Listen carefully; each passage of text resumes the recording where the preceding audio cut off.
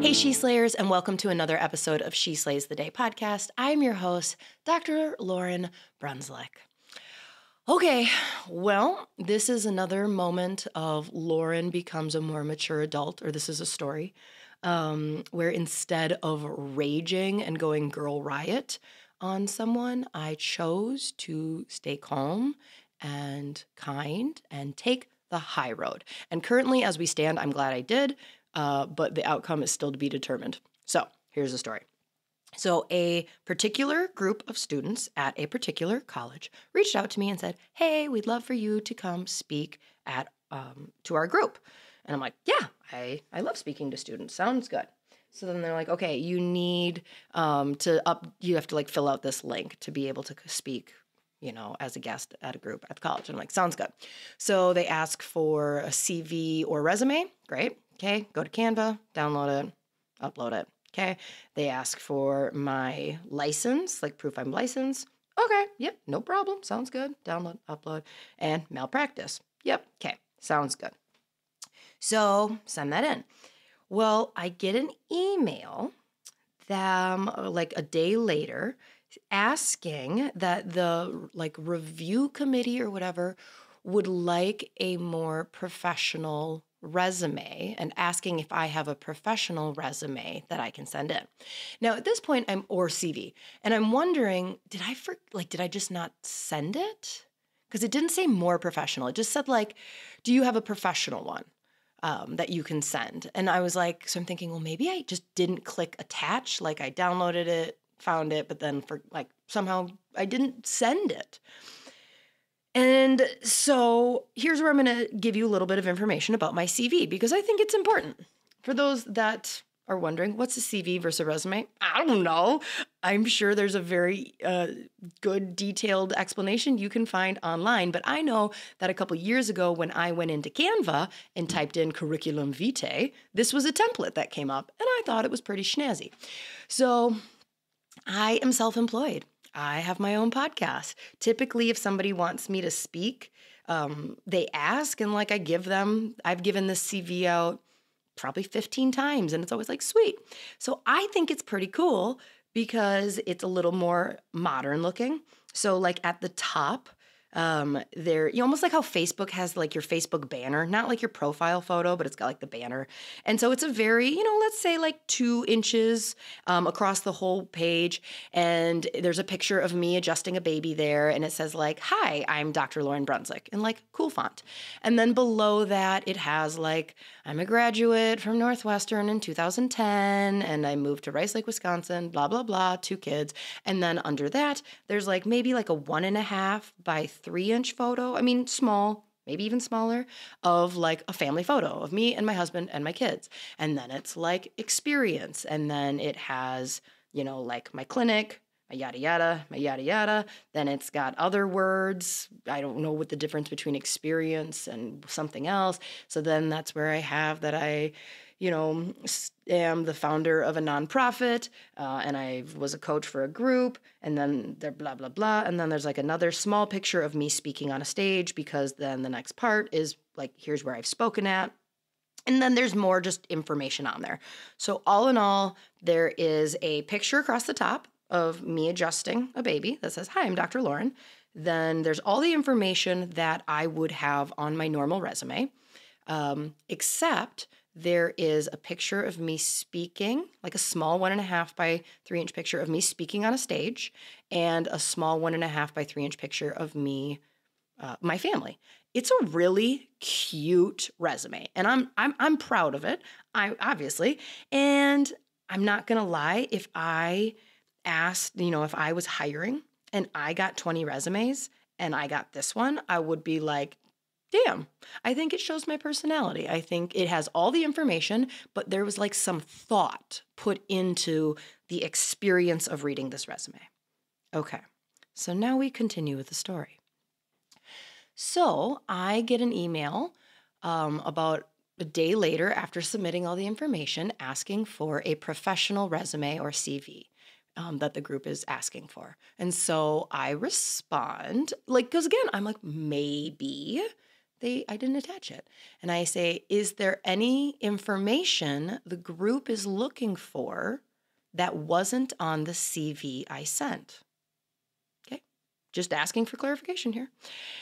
And I get back, I think the group wants something more formal and traditional and without pictures.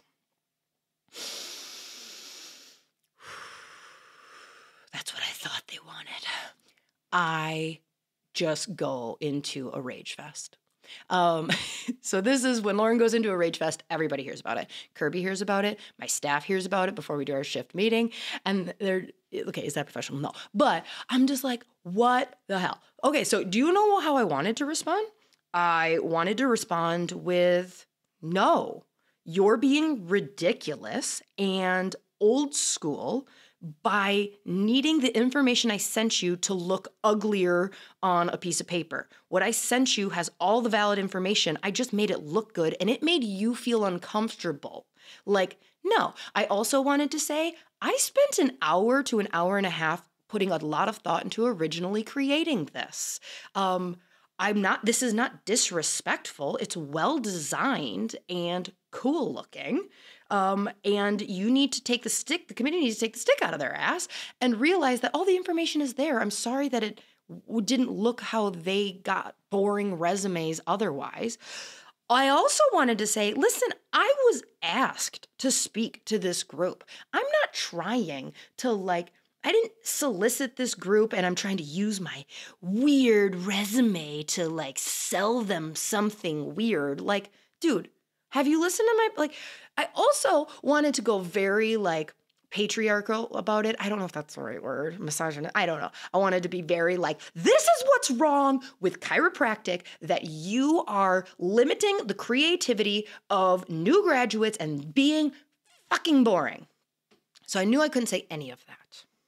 So I didn't. So then I was like, all right, here's what I'm gonna do. I'm gonna make my stupid resume. So I go into Word and find a boring ass template. A lot of their templates had a small photo.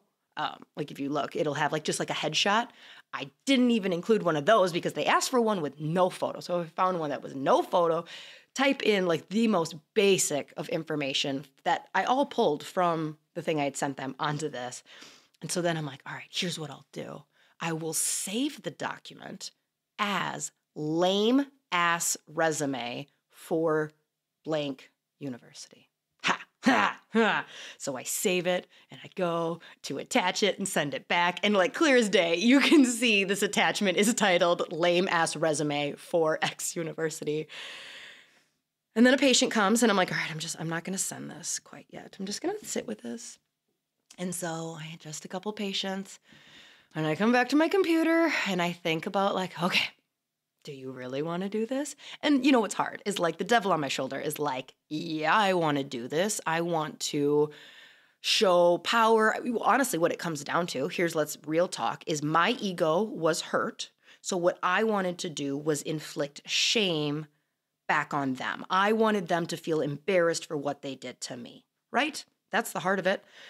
So I'm like, no, I'm not going to do that. So I just titled it resume and I attached it. I didn't say anything though. I just sent the document. I didn't have it in me to be like, hey, Pat, here it is. Hope they like this. I just sent it. No words, nothing. And what's funny is I haven't heard back if I'm approved to speak yet. So here's so yes, there was like the Jesus message of like, you're just trying to hurt people.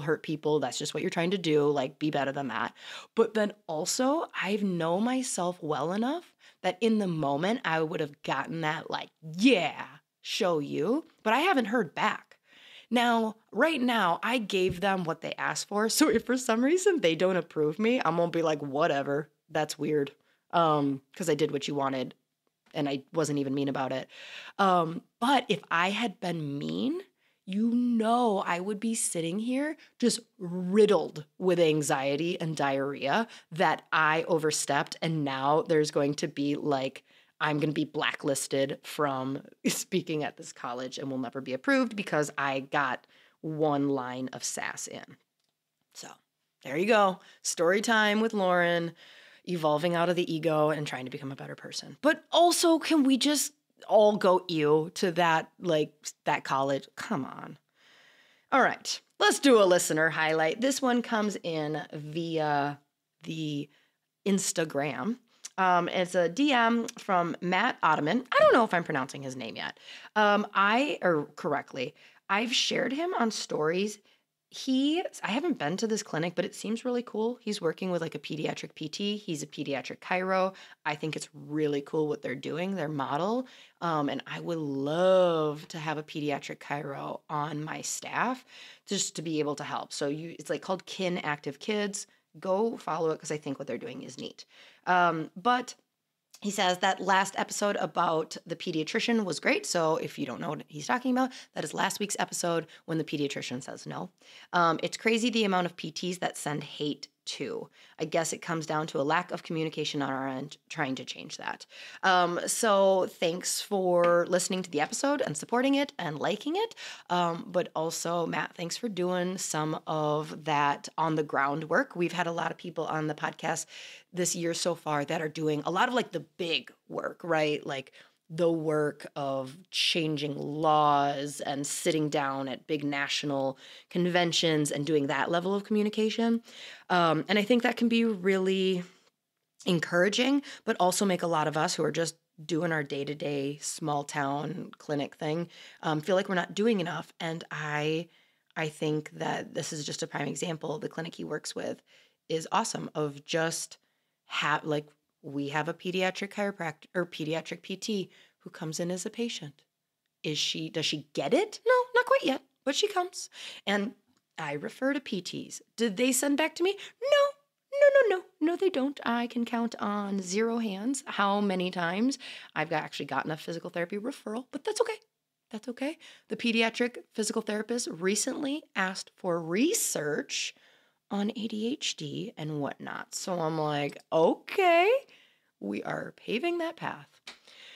So today's guest was a fun conversation. Poor Kirby probably doesn't even know where to start because we just started talking about stocking stuffers. Sorry, not like lady stocking, like pantyhose. No. We're two gals jabbing, but we're not talking about pantyhose. So you're just gonna, enter the conversation with us. So this is Dr. Margie Smith, and she's a chiropractor known for her clear, outgoing style of communication with chiropractic patients and doctors alike. I bet you she's got a cool resume because she's got a very fun personality like me, and I bet her resume isn't boring. Or maybe it is because she sent in the fun one and then she just got squashed and the creativity. Yeah, you can tell I hold a grudge. Anyways, back to Dr. Margie. Since 2004, Dr. Smith has successfully started multiple chiropractic practices and speaks in front of audience on how to run a low-stress, high-profit, low-overhead chiropractic practice. Dr. Smith has a passion for not only helping her own chiropractic patients achieve better health and wellness, but also helping chiropractic practices transition into the cash-based practice of their dreams. She's got some really cool, so she refers to her practice style as the micro practice. There's some links below in the show notes. Go check it out. Just very, very cool lady. Very cool lady. All right, let's pray. Dear God, thanks for the ego. I'm sure it serves a purpose, but I would assume the ego is like the Enneagram, in which it's not a box in which you gave us to live in, instead a box for us to grow out of. And that process of growing out of that box, that process of being able to look at like, no, that's not, why did that show up? And learning how to respond with love and patience is I believe your goal for all of us to evolve to this higher level of emotions and empathy. And although I may not be quite there to the empathy for the college, patience and pausing pausing and eliminating impulsiveness and anger and the need to make others feel bad about themselves. So thank you for self-awareness. Thank you for self-awareness that each of us is on our own journey of learning who we are and why we do things and why we respond the way we do and why we feel the way we feel. And the more self-awareness each of us can have, the more we can really reflect on our actions and move towards more Christ-like energy, more Christ-like action here on earth while we're here. In your name we pray. Amen. Okay, so here is my conversation with Dr. Margie Smith. Hope you like it. I want to start every episode in 2022 with my guests just being like, so what shit show is going on in your life? So my day is pretty much entailed like moving my kitchen back into from my dining room into my kitchen, having my dog not poop on our 10-week-old puppy not poop on the floor. Aww. And then separating gifts to figure out who I bought too much for and who I bought too much. Yeah. Right. The tally system, right? Because, oh yeah, my kids are old enough that they are constantly like, wait, she got 5 gifts. I got 4 gifts. Like, I'm like, oh, but this one gift is like as much as these 2 gifts. Yeah. Like, how old are your kids? They are 7, 9, and 12. Oh yeah. Those are like tally system ages. Dude, the worst is the fucking book fair at school, which they still have the book fair at school. I still have to go to the book fair at school. Like Scholastic has had like the monopoly on book fairs for like decades, right? No, I know. My kids are like, Mama, the book fair is this week. We have to go. I'm like, but do we like you have Christmas next week? Do we really have to go? So then I was like, fine, I'll go to the freaking book fair. And my mom is visiting. My mom and dad are visiting from Chicago. And my mom's like, oh, I'll give them $20 each. I'm like, no, because we've done this before where they get money, but then they don't get the concept of like, well, your one $20 might buy this one book because it's bigger and it's more expensive versus then that sister got 2 books because she got 2 $9 books. They're just mad that she got 2 books. Right. Because the tally, the constant, like, keeping tabs on stuff. And I'm just like, oh, here we go again.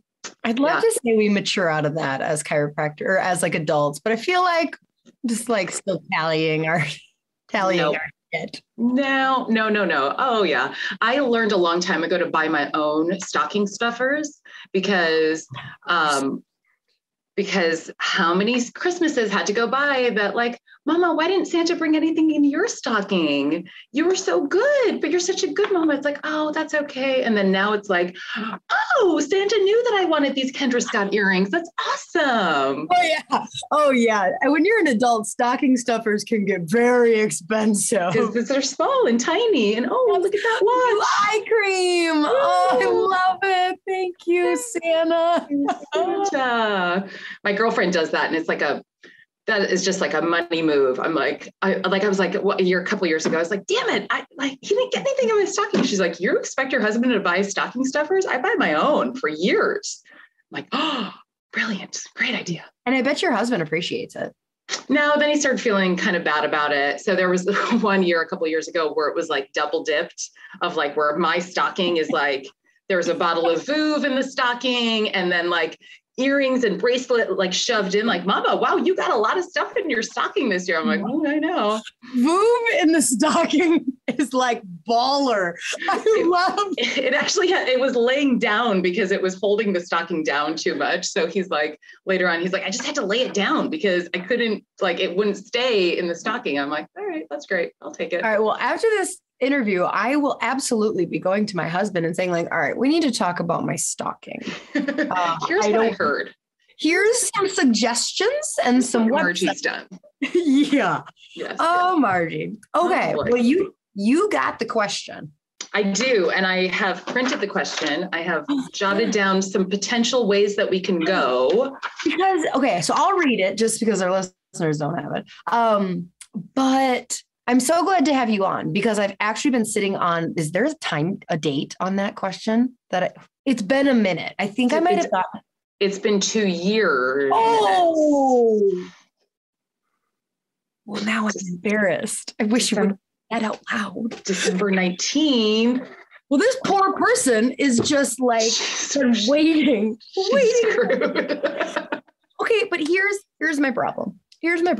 I am an Enneagram 3. Me too. Oh, shoot. I can't use that as an excuse then. Okay. Well, this is wonderful. I love 3s. They're my favorites, and 7s. I really like 7s. What's your husband, by the way? Do you know? I don't know. Okay. I just have a theory that like a lot of 3s end up marrying 9s and stuff, but. Oh, I'll have to have him do it. I'm not sure what his is. Would he be willing to do it? Oh, totally. Yeah. Is he? I'll ask, and then I'll ask and I'll text you. Okay. Sounds good. So anyways, where was I going with it? Oh, so I get this question and my gut was, nope, it's not possible. Not possible. And I didn't know how to break the poor person's heart. Yeah. And then I heard your talk and was just like, okay, it is possible. So possible. Let me read the question and then we can jump in and I will just kind of play the like asshole advocate of like, yeah, but no, I'm just kidding. That's fine. No, you totally can be the devil's advocate. It is totally 2019. It is literally 2 years ago. Oh, poor Morgan. So this comes from Morgan. And you know what? Don't worry. I know, follow Morgan on social media and she has continued her life despite putting it on hold. So it says, after your episode with Dr. Nona, which would have been a red flag from a long time ago. Yeah, maybe don't say that part. Dude, we're just going to edit all of this out. So it makes me look bad. Totally. One thing my listeners are used to is me not coming across like an idiot. So anyways, okay, I graduated in September. So just to keep everyone in now, this is 26 months ago, and began working 20 hours in office a week as an associate at a practice that I love. The main doc also works 20 hours in office. She's been in practice for 5 years. I'm a mom of 2, ages 2 and 1. So update. Therefore, and 1 on the way. So by now it's a 4, 3, and 1-year-old. All right, folks, right into She Slays the Day. We will return your call shortly. All right, so she's a mom of 3. And she wants to be able to practice in a fulfilling way, but not be away from her babies 40 to 60 hours a week. I hustle when I'm at the office and currently growing my side of the practice. Given your experience in the field, I'm curious to know your thoughts or advice on how to be successful if I'm starting out part-time and not jumping into a 60-hour work week. And here was where I brought up the Enneagram 3 thing, is because I'm like, successful. How are you going to make a bunch of money and see a ton of patients only working 20 hours a week and not hustling your ass off? Because that was my experience starting out. But I'm also me too. Okay, so I would love to hear your story and how you kind of got to this micro practice, and then we can get to Morgan. She's got time. We waited long. She's still there. She's waited long enough. She could wait 5 more minutes. So my practice, so I graduated from Logan in 2004 and got married in 2004 and then opened my practice in 2005 in downtown Chicago.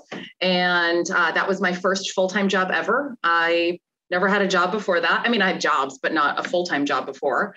And so when I opened that practice in 2005, it was a full-time practice. I was there from 7 a.m. until 8 p.m. some days. I worked on the weekends, marketing events. Was this your own practice or an associate? My own practice, brick and mortar, my own practice. I opened on my own, straight out of school. I never worked as an associate anywhere. And that was pretty much thanks to shadowing a lot of chiropractors in chiropractic college. Like I kept a Word document on all the chiropractors I shadowed and all the stuff I learned in their offices. And it pretty much made me realize, yeah, I can do this on my own. I don't think I have to work for anybody else. If I didn't know you were a 3, I would have just figured it out. Right? You know that I am now. Yep. So I opened my own practice and it was really successful. Great practice, downtown Chicago, very small space. It was less than like 800 square feet, but huge overhead, $12,000 a month overhead, heavily insurance dependent practice, because that's what we all did. And and I just hustled like, we heard earlier, like I hustled to make that practice the success it was, but I killed myself doing it. But I didn't have a family. I just got married. We had no kids. We had 2 cats and we lived in Chicago. And so it was just like, I worked my ass off in that practice. Then we decided that we were done with the Midwest, moved to California. So I sold my practice. We sold everything we owned pretty much, packed a truck, moved to California. And then in San Diego, I worked as an independent contractor in another office. So, not my own, my own practice, but I'm sharing a percentage and all that kind of stuff. And it was a very fair deal. It was awesome. Then we moved to Denver, which was an unexpected stop in our life for a couple of years. I didn't practice there because I was too busy having children kind of close together. Then we moved back to California. Now I'm in a town that's just outside of Sacramento in Northern California. We've lived here about 6 years. A little after like a year of moving here, I just had this push to open a practice again because people were asking like, oh, you're a chiropractor. Where are you? I need, there's no female chiropractors around here. And like when your kids start getting into school and stuff, you start to hang out with other moms of other kids that your kids get along with. Like that's where your friend like group goes to. And I just kept feeling this push to open a practice. My husband and I sat down together and said, okay, let's do it, but you can't do what you did in Chicago. And an associateship just doesn't seem like it's going to be worth your time and effort and experience. And the independent contractor thing was okay. But again, you're like under somebody else's like umbrella. So it was pretty much like, okay, if I'm opening a practice, these are my hard yeses and hard nos for this practice. And then that's kind of where the micro practice kind of was born from there, was just based on how I opened that practice, how I opened this practice that I'm in now. Okay, so tell me what you mean by micro practice. So it is micro in the sense, like you see me in my office right now. This is my whole office. I rent a room from another chiropractor. Everything that I have is totally separate from the chiropractor. So I have my own corporation, all my own DBAs, business license, county license, all that stuff, malpractice, everything is my own. My practice is my own, my patients are my own, collections are all mine. But the micro is more like my stress level is next to none in this practice. My overhead is about $1,500 a month before I pay myself versus the $12,000 that I had to stress about every month in Chicago. And just like the profit is like ridiculous. Like I easily cover my overhead if I adjust 30 people in a month. Well, I can easily do that in like a day or two right now. So everything else is just gravy on top of that. Okay. So then are you out of network? I zero insurance. Yep. Okay. I have, zero insurance. I have like 2 Medicare patients left. I'm kind of phasing them out. Who doesn't have like 2 Medicare patients? I know. I'm not phasing them out because it makes it sound like I'm waiting for them to die, but I'm not. I promise I'm not. Don't die. I'm just micro practice, a boutique practice? Pretty much. Yep. Okay. Yep. It's like a boutique style practice. Like I said, I'm in like a chiropractic office, but my only obligation with the other chiropractor is paying her a flat monthly rent, right? Mm-hmm. And then covering whatever other expenses I have to have every month. And then everything else is just, gravy on top. Okay. So how would you approach Morgan's question? So first off, I don't know if Morgan wants to stay the associate route, like a part-time practice, full-time success in a associate route, or if she's considering going into her own practice route, right? So I've heard you do this on podcasts. Podcast before where it's like, okay, well, let's say that you're going to stay the associates route. Okay. So then let's go down that trajectory of what that would look like. Let's say you want to open your own practice route. Well, here's the trajectory of what that would look like. And I pretty much would explain how I kind of created my own practice, the practice I have now, and how it can be a massive success for any mom of young kids. I mean, that's literally the story of my life right now. That's why I built a micro practice, was to be able to stay home with kids, right? I'm finishing this interview and I got to go home and go to school, pick up the kids, right? There's no working until 6 p.m. anymore. There's no working weekends like I used to, right? So the associate route, I mean, there are things that you could do in both that I would say would work. The only question I would have, because you probably have more experience having associates, I've never hired an associate before, is you can chime in on, well, what should her plan look like? How should she be reimbursed to make it a success for her? I mean, I am kind of a Scrooge when it comes to working, where it's like, if I had an associate who only wanted to work 20 weeks, I would be like, or 20 hours a week, I'd be like, I can do that, but like your pay is going to clearly reflect that. So I would hope that she's set up where it's almost not a base salary So maybe that's what you can kind of interject is like, you know, you've got the experience there. Cause I don't know, like associateships, right, have like, everyone has like their horror stories that they've heard about being an associate and how they get paid next to nothing sometimes. And so when you're 20 hours a week, it's kind of like, you know, the other thing too is, you know, and you're just half in it. So right. like, this is where I struggle of like, you own your own business. You're your own thing. Right. How many hours a week do you work ish? About 20. Okay, perfect. So do you feel, and this is my workaholic is going to show for a second. Mm-hmm. Do you feel half in to your clinic? No, only because I feel, so I look at what I've built, right? I opened this practice. I opened my Chicago practice. It cost me about $30,000 to open that practice. I opened this practice with less than $3,000, right? So already it was like, okay, I think I can make a big success, as meaning like it's worth my time, effort, and energy.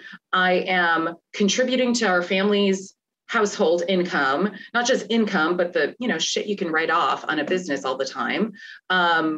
So it's a net positive for us, for everybody. And from the beginning, it was always in the black. I never had a month in the red in this business, always, because it doesn't take that much to cover the nugget, yeah. Right? Yep. So then when I look at like years overall, I look at my years overall. So like my year in 2020, my collections in 2020 were 35% greater than they were in 2019, right? So pandemic year, my business is 35% up. Holy shit. In 2021 now, my collections are up 98% from the end of 2020. Holy shit. I don't work that much more than I used to. Like I've always kind of worked around this amount of time. So I don't, you know, am I making millions of dollars? No, I'm not going to sit here and lie to people that I'm just like killing it that way. But as far as like the impact I have for patients, the community, my own house, like, yeah, I am thoroughly happy with it. Would I like to at some point? Well, and so then, you know, so me being the three, right? I have this practice. I have my great life at home. I have what I think is a good balance there. But then I see an opportunity to like, I can help other chiropractors have this kind of practice, right? So the three created a whole other business of a micro practice, which is a course, which is an 8-week course that has content that people purchase, right? And I'm their coach along the way, et cetera. So, you know, although I'm not, like I said, I can see more in my practice. I just don't want to at the moment, because I also now have the side micro practice as well, or business as well. So, you know, it's, yeah. If I didn't have that, I don't know because at the end of the day, how much money can we make in practice if I'm the person, I have to be here. How many people can I see within a week? Right? That cap is always going to be there for us. Even if we get associates, right? We're always going to be capped out at some point. And so at this point, I'm kind of like, let me see what I want to in practice, but let me build up another business that can then be something that kind of runs itself versus having to only rely on my practice income. Absolutely. So let's assume that she wants to start a practice. Somebody wants to start a practice and be in office 20 hours a week. What are some of the suggestions that you have to make that successful? my top suggestion is define your ideal patient, because everything else kind of happens once you know who you are as a chiropractor, what you're good at, what your expertise is in, what you're like, what did you get, continuing education in? What do you love? Do you love to work in sports or on animals or on babies, right? So define who your ideal patient is. Then say no to people. That one's hard. Oh, I don't know though, because again, well, think about it this way. Think about it from this perspective. I have such a practice that I don't need every warm body that's coming into my office, right? Yep. In Chicago, I needed those people. Those people needed to be there to cover my overhead. That's just, don't get me wrong. Of course, I'm coming from a serving heart of wanting to help them, but I needed them to cover my overhead. I didn't like all of them, right? Mm-hmm. And I didn't get into this kind of business just to like clock in 9 to 5. I wanted to get into this kind of a business because I love connecting with people. I love being with people that I mesh with, right? And so I found myself having a practice like, kind of half and half, people I loved, and then people I saw on the schedule that I was like, oh shit. Fine. Right. And so you just kind of deal with those. Now I don't have any of those people anymore. I only have people about a lack of mental drain too. Not only are you physically exhausting your body, but like those people are mentally exhausting. It's always the one who comes in late. They're the last patient of the day who just won't shut up and you just want to leave. Right. Like those people are just like, all right, bye, Doris. I got to go. Like, the police are going to call me soon because my kid's sitting at the school sidewalk by themselves. Like, I got to go. Right. So I say no a lot to people, but I don't say it in like, no, I can't take you. No, it's more so in a, hey, something within the conversation with them as a new patient over the phone, something was a trigger to me that I was not the right person for them. Right. Whether you don't say that to them. I do sometimes. I do say, I don't think I'm the right chiropractor for you. I thought you were going to say there's something that you said that triggered me. I was like, oh my God, I just pooped my pants. No, not trigger. Well, you know what? You just brought up some PTSD for me. And no, in my mind, this is the real that's going on in my mind. Something in the conversation was like, this person's not the right fit for me. I'm not the right fit for them, whatever the situation might be. But then I do give them like another place to go. I just don't leave them abandoned. Because I do think that everybody should be under chiropractic care, but I believe that I'm not the right chiropractor for every person, nor is every person the right patient for me based on my life, right? I have people who want to get adjusted at 6 o'clock after work. Sorry, Dan, it's not going to work out with me. Let me find you. I do know these chiropractors who do have those hours. And I think you would be much suited there because I think you're going to need this much care that I can't provide for you because I don't work that late, right? So there are things like that, or there are things where it's just like the clinical wheelhouse is not mine, right? I don't like working on extremities. I don't, I'm not a like just pop in, I just want to get cracked kind of chiropractor, right? People are on a plan with me for the most part. It's not the like, hey, I just want to pop in so you can crack my back. I'm like, that's like a chiropractic swear word. And we don't like that. And, I'm so sorry. Right. But they'll never say it again. So I do say no a lot, but again, I do it because I have a waiting list at the moment. So I don't have room for more people if they're not going to be the right fit. And plus, how do you not just add an hour? Oh, see, this is what I think it comes down to though, is like, what is she talking about with success? I know. I was just going to say, what is her definition of success? And I think everybody's definition is much, much different. Mm-hmm. And again, I add hours where I can, but like I literally maxed out with the hours that I can add without me starting to lose my mind and everybody feeling it. Yeah. And so I think that would be one of my biggest pieces of like advice on it of like, I believe that you can be successful doing anything. So is it possible to be successful working 20 hours a week? Absolutely. As long as your view of success aligns with that. Right. Because what I would worry about is that poor Morgan is like in her day-to-day life is like, I am so happy. I have these 3 children. I have this balance, my relationship with God, with my husband, with my friend, like all of this is great. Right. And then she goes to a chiropractic conference and here's like my ass talking about blah, blah, blah, my social media marketing person, and Right. like this and that, and going like, oh, I'm not like Lauren's success. And so then I'm not success. And it's like, no, Lauren has problems of her own. Like, and No, Lauren has her own definition of success. Right. Yep. And so like, you just have to really think about what, like, and hold on to it tight. Right. And I think from that too, just holding on to that tight, learning from the people who maybe aren't your same success definition doesn't mean you still can't learn from them, right? I never thought that I would have a 500 patient a week practice. I worked in one of those. Actually, I covered a chiropractor's office once in San Diego. And in 3 days, I adjusted 400 people in 3 days. I came home from that week and I was exhausted. And now, in his defense, I like, he's worked up to that, right? He has an endurance if he's worked up to that. And I just come into this office cold turkey and walk out at the end of the week and I'm just like drained, right?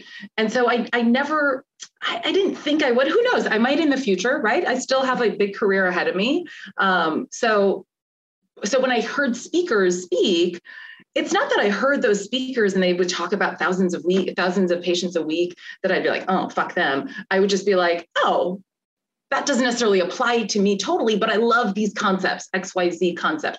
But I get that not a lot of people can do that in their minds, that they'll like hear one part of something and just say, oh, well, that's not me. I'm not going to listen to what that person has to say.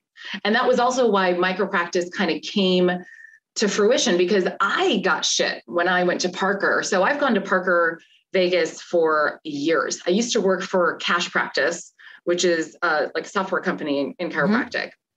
So when I was in those years where I wasn't practicing, I worked for Cash Practice as their director of business development. And I went to Parker Vegas all the time. I went to all the seminars. I was networking, schmoozing with people, building the business with Cash Practice for them. And then I started speaking as well. And so it was a great experience. And I have all these friends, all these people that I met for years going to Parker, for example. The last time I went to Parker 2 years ago, I spoke for the first time on micropractice. And all of a sudden I had a bunch of men who now suddenly are telling me, oh, that's what you're doing now? That's not a serious business model. I would never see you. If I was a patient, I would never see a chiropractor like you. No, Dan, I would not take you. Word for word. And I'm like, all right, I got you. And then again, the three in me is just like, oh, so you think. Well, that's what I was going to ask is like, the three in you, like, so for those that are like not a part of this conversation, threes are like vain as fuck. My version of success is whatever you think success is, and I want you to think I'm doing it. Like, this is real talk. Like, so the immature three, of course, I'm matured and I don't. Right. Of course. You've evolved. But like, how was that moment? How did that make you feel about yourself? Because like, it didn't bother me. Like, if anything, it drove me harder, which has always driven me in life. My whole life, I always was driven by somebody telling me I couldn't, especially when a man would tell me I couldn't do something. And I mean, not to like bring up like family dad issues or anything, but I specifically remember a car ride. I was 8 years old. My brother was 10 years old. My dad's driving, mom's in the passenger seat, me and brother in the back seat. And my dad or mom asked us what we wanted to be when we grew up. And my brother said, I want to be a lawyer. And my mother and father are from Poland. So they both have very thick Polish accents. So my father is like, oh, Tammy, that is good job. Yeah, that would be very good job for you to be a lawyer. Right. And then he says, Margie, what do you want to be? And I said, I want to be a doctor. And my dad says, you know what, Margie, I don't think so. That's not going to be a good job. You're going to be a mom and you're going to be a wife. I don't think that's a good job for you. And so I'm like, oh, right. But then later on, like, little Margie's like, well, no, screw that. I can do that. Why? Who's going to tell me I can't do that? Oh, now, obviously, my father's very proud of me. Blah blah blah. Yeah. And we're all scarring our children. Your poor dad is probably like, I don't even remember that. He doesn't. He doesn't remember it whatsoever. No, we're all scarring our children. We're just going to find out about it later in therapy. I know. So the micro practice, it feels like one of the pillars to make a successful micro practice beyond defining your own version of success, is the low overhead. Correct.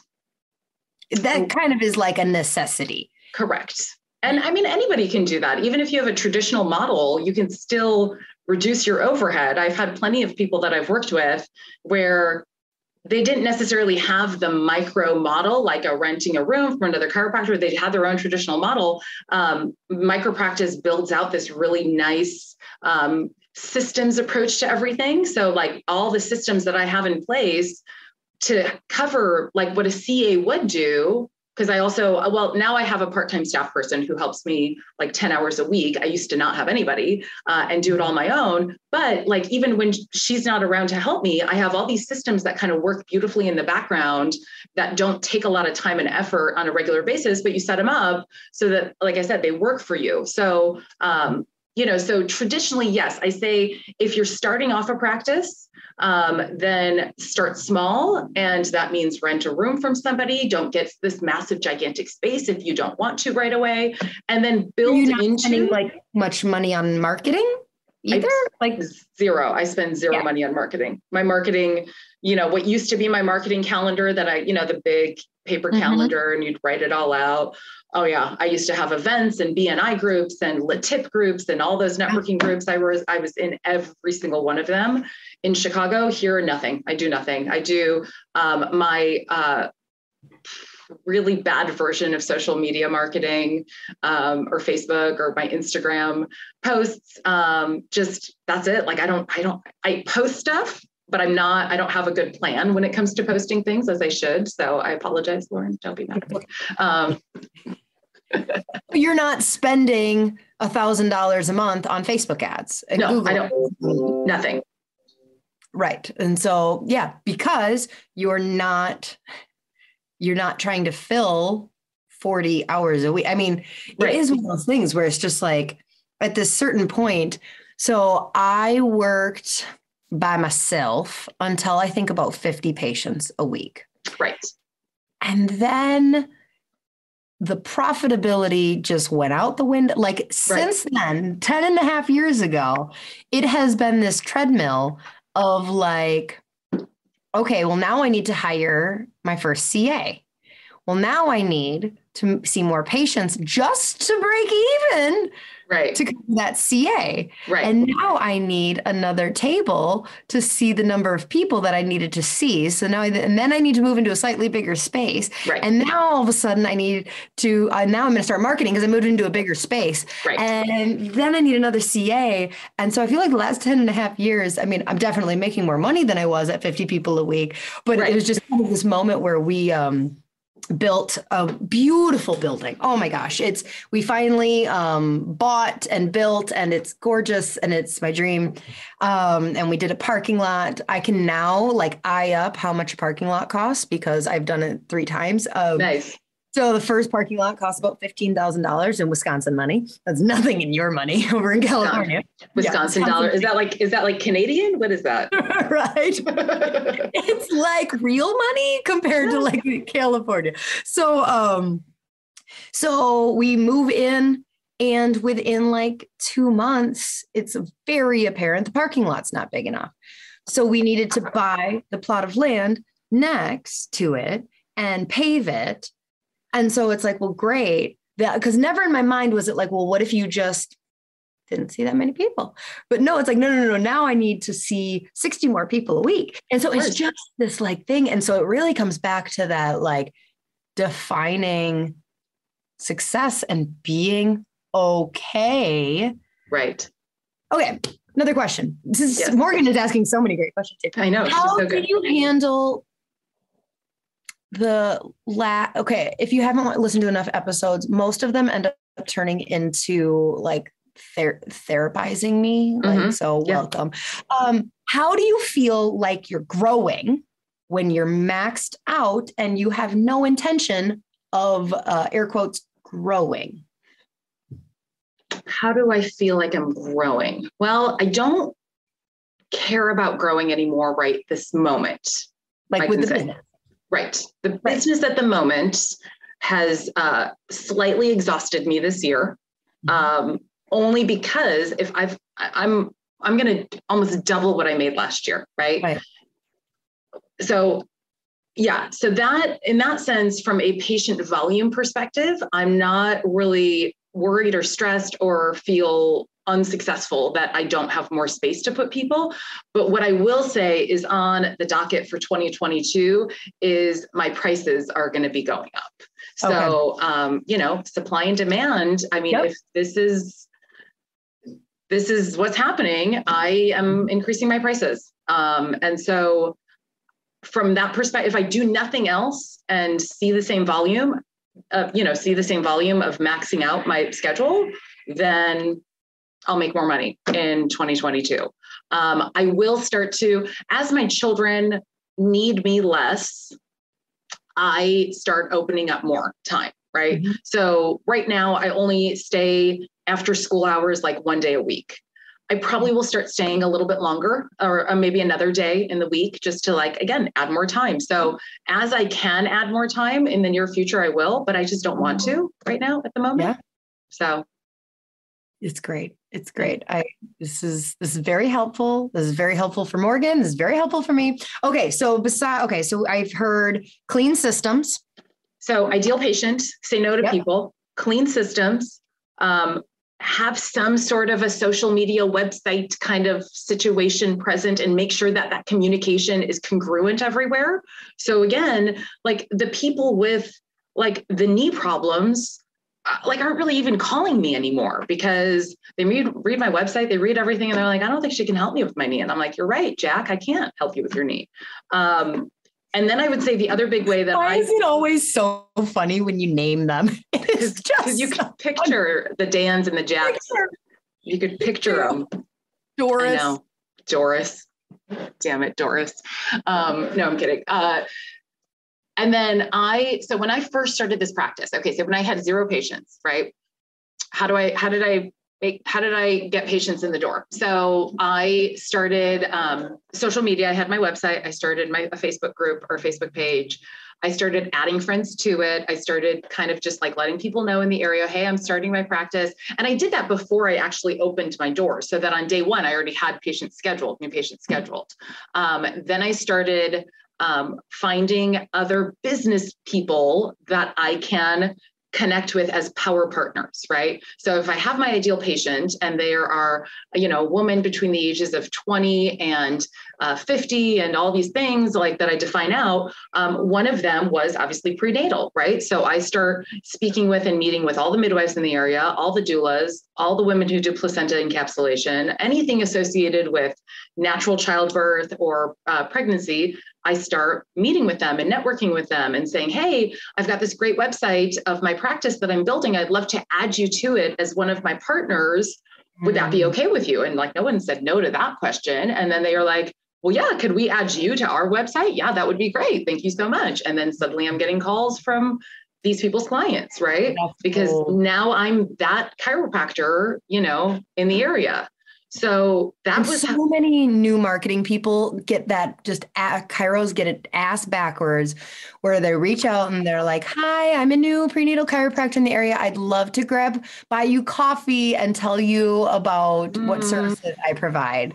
And then as somebody who's really busy in practice and doesn't need, you're like, would you? Great. That I would love to hear about you. No, I just, well, because it turns into, again, the difference between the fear, oh my God, I'm not going to make it mentality. And so then you make bad decisions when you're in that mindset versus the okay, my overhead's not that big. I don't have to stress that hard to make it. And then you have a little bit more room, I feel like in my practice model, to make mistakes. Because if something didn't hit right? With like whatever, like a social media post or something like that. It's not going to kill me because I didn't spend any money on it. You know, I'll just remember that in the future. Like people don't like to hear about whatever it was I posted, and that's fine, right? So that was the biggest ways that I built my practice initially was social media, my small social media presence that I had, and just starting to connect with other business owners in the area who had, the same ideal patients, but we did different things. We're in different lanes. And then from there, it was all patient referrals and constant speaking on the nervous system, how that connects to your overall health and wellness, sympathetic, parasympathetic, right? And all the things that a lot of chiropractors don't talk about is where people became extremely drawn to me. Like, oh my gosh, I heard that you help with just overall health and wellness, not just back pain. Yeah, I do. Great. Can I come in? Yeah, that'd be great. So I found that to be a different thing too, that set me apart from other chiropractors in the area. Oh, absolutely. So with the micro practice model, it doesn't sound like it has to be, so it is cash, not insurance, but it doesn't have to be long appointments. No, not at all. My patient appointments. Well, I think that's a big difference between the boutique. When I've heard people describe the boutique, and I'm saying it sassy, and I don't know why. I went into an accent. I don't know. It's the time. When people describe the boutique, I feel like there's this like, I spend a lot of time with them and am compensated appropriately. And I hear like, okay, so you spend a half hour and you charge $200 to $300, okay. Which is a whole new model. It's fantastic, or not new model, but like it's a whole new model. But I could be air quotes high volume, or I guess it wouldn't be number of people, but like I could work 20 hours a week and still see 2 patients every 5 minutes, like I like to. Yeah, absolutely. I don't know how it compares to how traditional offices or how you do it, but like I will say I spend a ton of time with my patients the first 2 visits, like a new patient appointment. About an hour. Reported findings, about 45 minutes. And it's like this very thorough investigation initially. We're going to sit down. We're going to talk about your whole health history, what your goals are. And then when you come back, I'm going to discuss what your findings are, and then what the plan is going to be based on 3 factors. Your plan is based on your current health status, which that's my job as a chiropractor to figure out during the examination. Right? What's your current health status? What are your goals, your health and wellness goals, which we talk about together and we write down together. And then my experience as a chiropractor with patients like you with similar backgrounds, right? So if somebody wants to run a marathon in 6 months, that's their goal, but their health status is hot mess express. Well, based on my experience with other patients like you, I'm going to need to see you pretty often initially, right? So I'm going to have to see you twice a week for 3 or 4 months. We're going to do some reassessments and reexaminations. After that, I'm going to see you once a week for the next 2 months, right? So I'm building out these like long-term plans with patients at the very beginning. And so in my experience, it was always tough to justify some of that unless we went through this like journey together, right? This health and wellness journey that we're on. So the first 2 visits, yes, are that long. Adjustments are 10 minutes at the most. Yep. Yeah. And even now, the days that I have my staff person here, I've actually reduced the adjustment times, and I can see more people because she handles so much more of those details. So I am like less than that now with the days that she's here. So obviously you can see how you can see more people, still in the times that I'm in, if I start just getting a little bit more help here and there. Right. So. I like this. Okay. Do you have anything else? I got a lot of stuff we can talk about. Good. Yeah, keep going. No, I'm kidding around. Like I can talk about. You're going back to the VOOV. My problems. Yeah, we can talk about VOOV. I can talk about all my No, I have no problems. I have 99 problems, and chiropractic's not one. So yeah, no, not. I think it's a great. I feel like we're done. Like I feel like we're done. Can we just? I know. Wrapping that up. Morgan, you did Morgan, you can do this. Morgan, let us know how your life has been over the last 2 years. Can you call in? Can you call into the hotline and just let us know what's going on with you? Because we're kind of worried about you. We abandoned you for 2 years. I was waiting for divine timing for the right guest. This is the 2-year anniversary of Lauren ignoring you. So let's just say it that way, because it is in 2 days. It's the 2-year anniversary. Oh my gosh. And this episode won't air for a month. So it's going to be even worse. Okay. So in summary, yes, it is possible. Yes. Low overhead. Yep. Say no. Yep. Say yes to the right person. Correct. Clean systems, which I don't necessarily know what that means. Can you elaborate that just real quick in this summary? Clean systems means doing stuff in the back end that you don't have to do every single time a person's coming into the office. So schedule wise, I don't sit there and schedule people every single time they come into the office. Mm-hmm. I have a system on my website that's connected to my schedule. Get online, schedule yourself early and often, because you know the schedule fills up. And so people are like on there, like scheduling themselves out weeks and weeks and weeks and weeks and weeks, because they just know I get full. Right now, like the people that have been with me for this whole practice time are like, we're really proud of you, Dr. Margie, but man, it's getting tough to make an appointment with you. I'm like, I know. I always tell people too, hey, you're my people. I always have like appointments hidden that might not be visible online.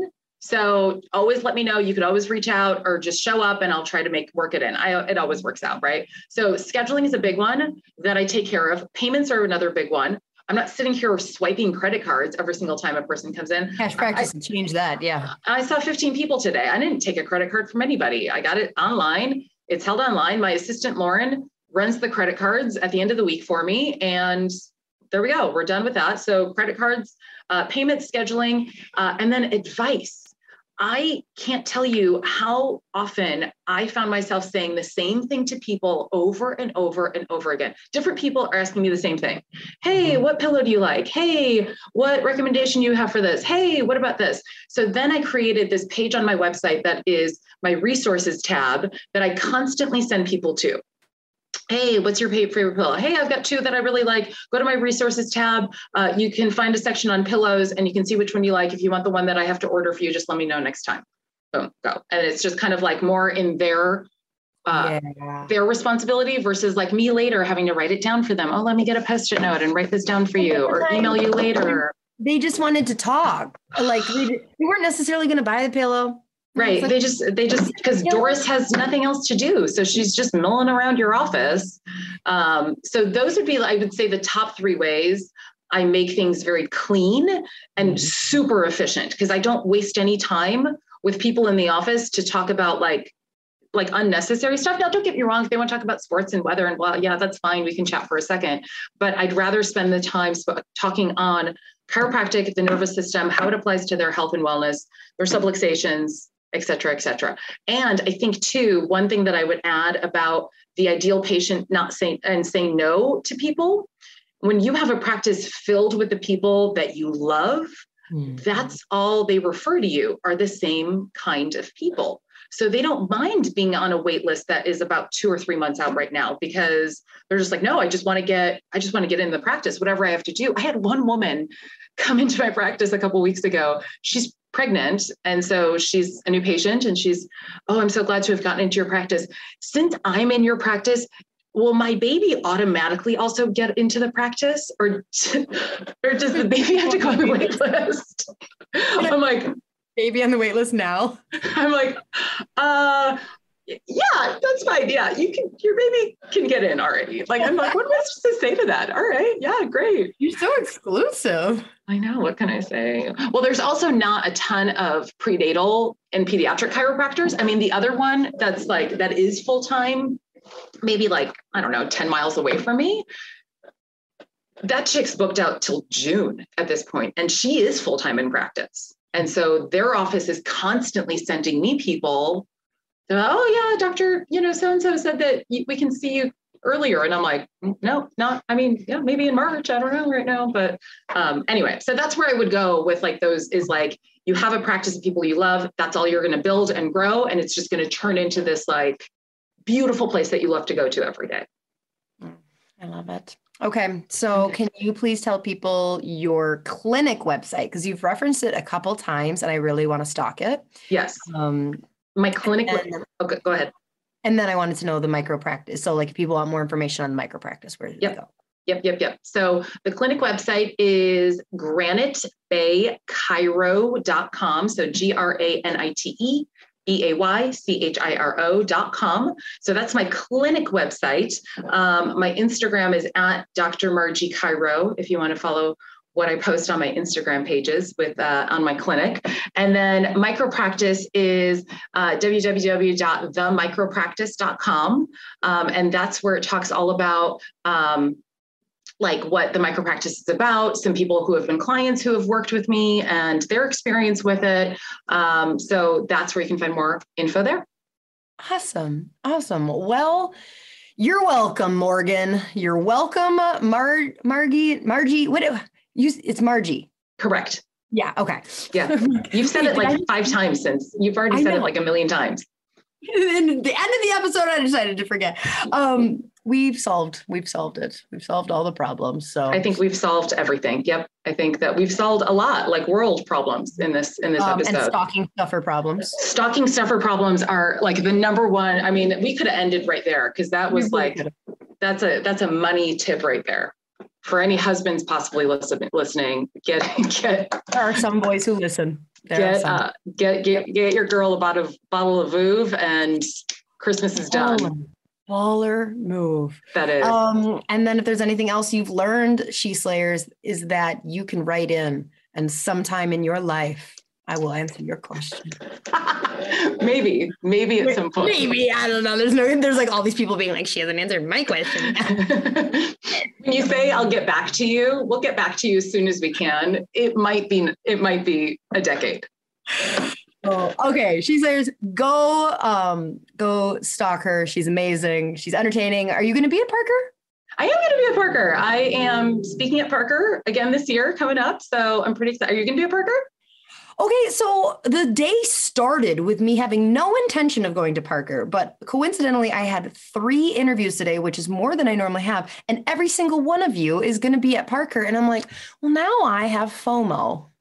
Sherry McAllister was like, let's go grab a drink. And I'm like, shit, I want to do that. The 3 in me needs to go do that. Yes, you should come to Parker. I mean, the Parker that was once like decades and decades ago. I mean, I've only been going 17 years, and I haven't gone every year, but like the Parker when I was in college is like, it's not the same Parker anymore, right? Like Parker in college was like 10,000 people, just like mega people on the stage, right? Now it's not as huge, but I feel like it's much more worthwhile going. Like the speakers are always awesome. The events are always great. I mean, clearly you're speaking. I mean, obviously they're doing something right. They keep asking me to come back. But no, I'm extremely, like the first time I spoke on Parker's stage, I think it was 4 or 5 years ago when I spoke and I was working at Cash Practice.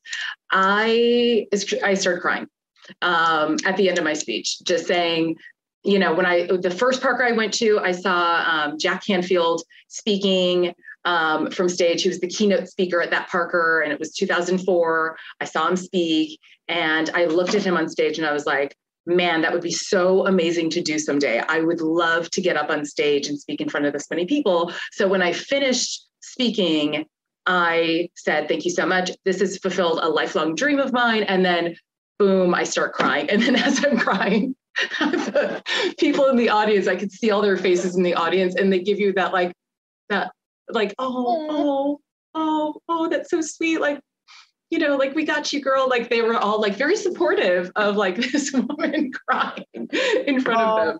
But yes, so come to Parker. We'll have a blast. We'll get like you should get like go to Parker, and then you can have like maybe a little She Slay podcast meet and greet, right? Because I bet a lot of people haven't met you before in person.